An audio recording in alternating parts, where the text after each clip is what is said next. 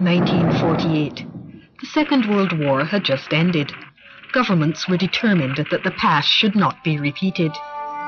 Avoiding war meant also avoiding the economic mistakes of the 20s and 30s. In erecting trade barriers, people thought they were protecting their economies, but as trade dried up, the result was economic ruin. So in 1948, the whole political and economic system needed to be overhauled. Stability, a sense of global community, they were the key. International organizations were created to restore economic cooperation and peace. Only 23 countries signed GATT, the General Agreement on Tariffs and Trade, but it turned out to be a major contributor to world economic security. 50 years later, the World Trade Organization has 132 members. It has taken over the duties of the old GATT, but it's also handling new areas of trade. International banking, telecommunications, high technology inventions. The GATT brought order into the world jungle of trade, because when you have the law of the jungle, the bigger animal eats the smaller animal. And it wasn't very much different in terms of world trade. Big countries, when there were no rules among countries, mutually agreed among all of them, could very easily exert more pressure than they could do in a multilateral system where every country has the means to have itself be heard. The rules defined what governments could do and what they could not do with their trade policies. For example, countries could not discriminate between their trading partners. GATT also became a forum for countries to settle disputes and to negotiate lower trade barriers. 8 rounds of increasingly complex trade negotiations took place under GATT. All this meant a better climate for investment and job creation. In its 47 years, GATT saw trade barriers fall and an unprecedented growth in world trade. GATT's membership grew eventually from the original 23 to 128. Most were developing countries and were given special treatment to help them adjust to the rules. In the 1970s, a first major attempt to revise GATT rules was only partly successful. Relatively few countries signed all the new agreements of the Tokyo Round. Meanwhile, the global economy was going through a rough period because of sharp rises in oil prices and financial troubles. Protectionism threatened to return to world trade. Then in 1986, in Punta del Este, Uruguay, ministers from all around the world gathered to launch an event that was to transform world trade. The 8th round of GATT negotiations, the Uruguay Round. The negotiations lasted 7.5 years, and at the end, 125 countries participated. The Uruguay Round became the largest and most complex negotiation in history. It covered some of the most sensitive subjects of the time, so the stakes were high. There is a sense at the same time of crisis, but also a very responsible answer to this situation and a collective wish to see the multilateral system control the situation. During that time, the world went through even more political and economic changes. The walls were coming down in Eastern Europe and the former Soviet bloc. These economies were turning to market forces and international trade. More and more developing countries also realized that they could gain substantially by opening up their markets and participating more fully in world trade. Finally, when ministers gathered in Marrakesh in April 1994, they had before them an agreement that represents the most far-reaching reform of the trading system since GATT's birth. The Uruguay Round agreement is complex, but it can be summed up in two important achievements. The first is the creation of a new organization with full legal status, the World Trade Organization. I believe it is indispensable from both an economic and a political perspective that the World Trade Organization should have the role that is foreseen for it in the concluded Uruguay Round negotiations. Without that, the world into which we will be rapidly moving would be a divided world of conflicting blocs and countries with spheres of influence seeking the type of advantage over each other that has in the past led to wars and conflict. The second achievement is that the World Trade Organization's agreements form a single package with unprecedented broad coverage. The first major reform of trade in agricultural products. The gradual elimination of long-standing restrictions in textiles and clothing. A further substantial reduction of tariff levels. The first international trade rules for services and intellectual property. I conveyed your message. And a more effective means of settling disputes.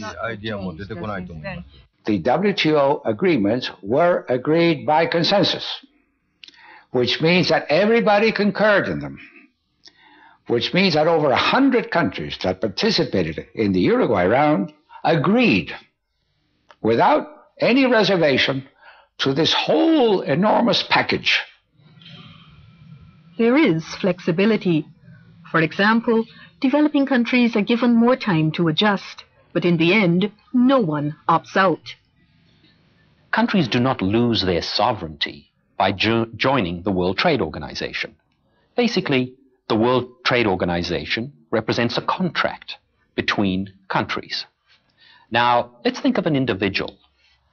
I sign contracts. They definitely constrain my behavior. They limit what I'm going to be able to do.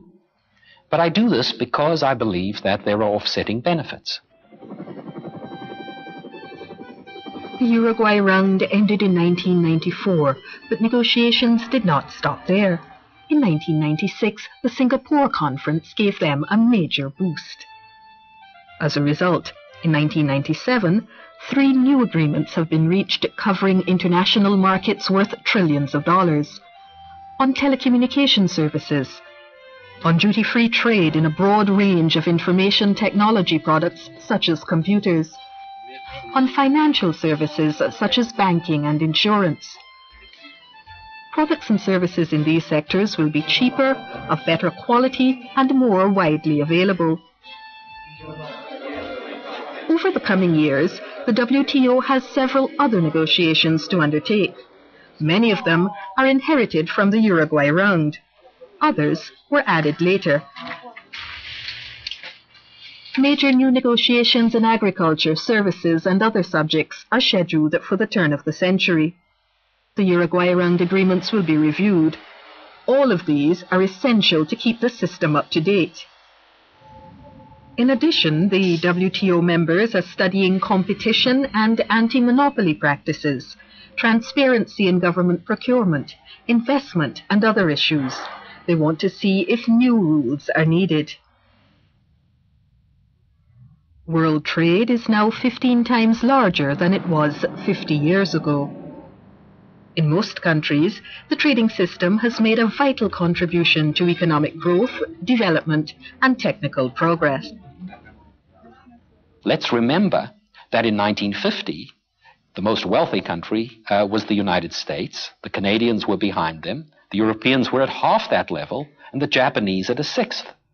And we adopted open policies, and what we saw was convergence.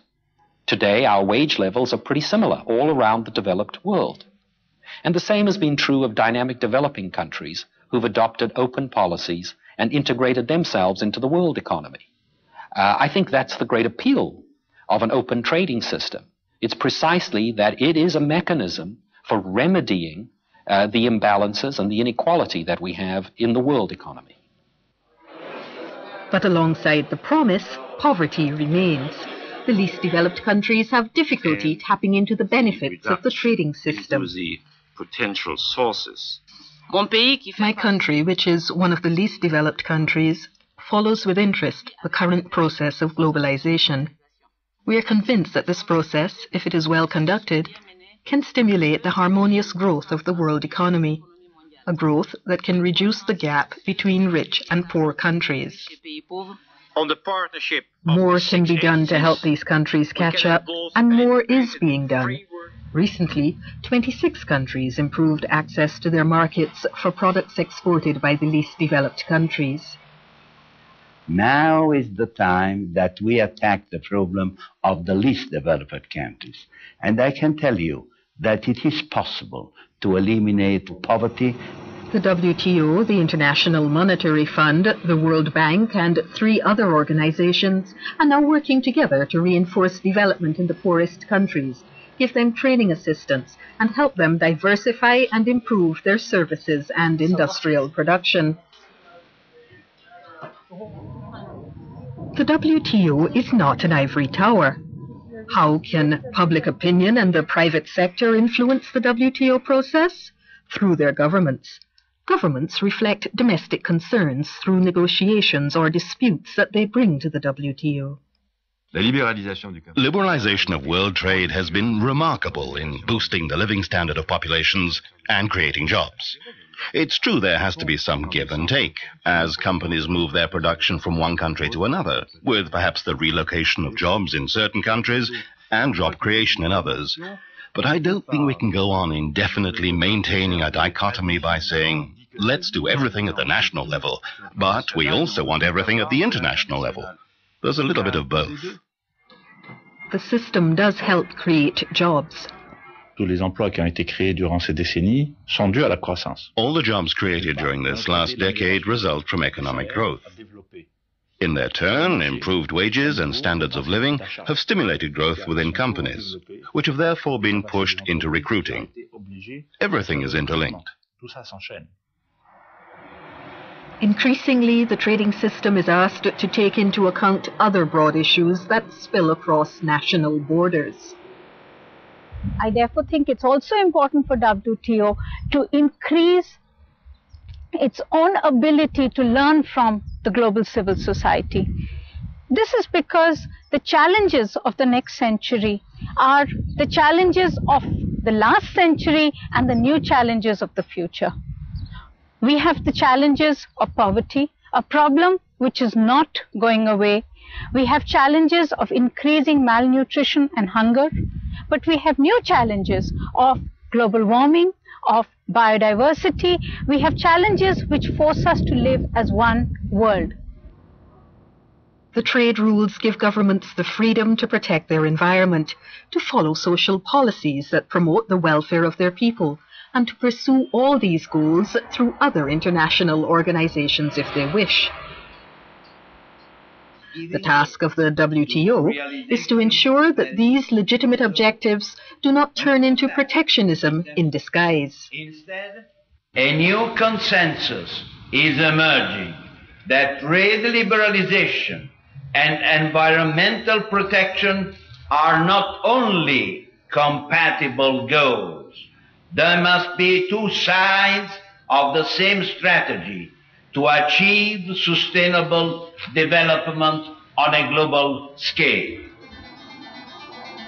Looking ahead, the World Trade Organization faces several challenges. First, to keep pace with new priorities in a rapidly changing international trade environment. Not least, the new information technologies are shrinking time and space. They will have a far-reaching impact on international trade. Second, the WTO has to ensure that the rules are applied in as much of the world as possible. That means bringing new countries into the system, including the few large trading nations that are still outside, such as China and Russia. Third, WTO members want to ensure that regional economic groups that are set up around the world support the global system. And fourth, being global means looking after the interest of the poorest countries so that they can benefit fully from the opportunities presented by a vibrant, up-to-date trading system. And perhaps most important of all is to ensure that the system responds to the aspirations of people in every member country. These challenges cannot be met by imposing policies or values on one another. Well, I think that the main challenge is to build a universal system, a system which includes all the nations of the world, inside a rule-based system, not a power system, where their relation will be made because of the rules that they have agreed together and not because of their power relations. This is certainly a very revolutionary objective.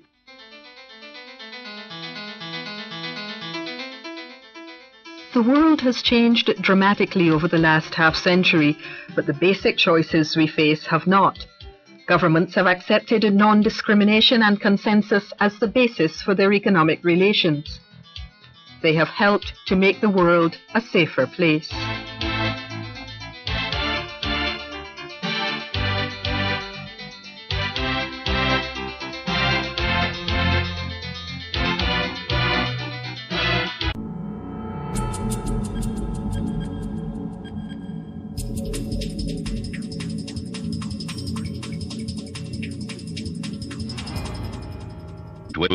In their turn, increased wages and standards of living stimulated growth within companies, which have therefore been pushed